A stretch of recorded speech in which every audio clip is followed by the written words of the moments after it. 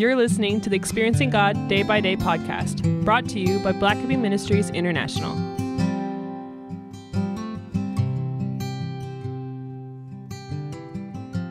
July 25th, Walking Worthy, Philippians 1, verse 27.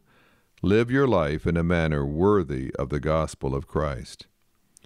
Paul never lost his wonder at having been called by God. He understood that the way he lived ought to be worthy of the King who had chosen him.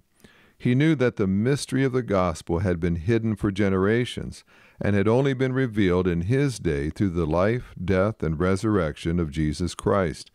Colossians 1, verses 26 and 27. Paul also understood that until people accept the gospel, they are spiritually dead and therefore without hope. Colossians 2, verse 13. As a result of God's plan of salvation, those who trust in Jesus are not only made alive in Christ, but they are also adopted as the Father's children.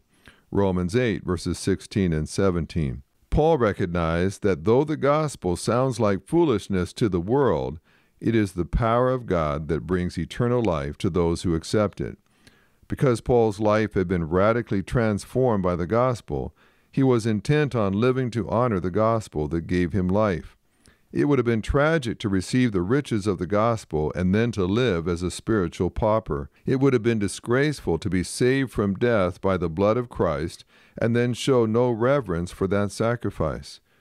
It would have been foolish to accept such love from Christ and then to resent what he asked in return. The way you live your life ought to be a tribute to the matchless grace that your Lord and Savior, Jesus Christ, has bestowed upon you.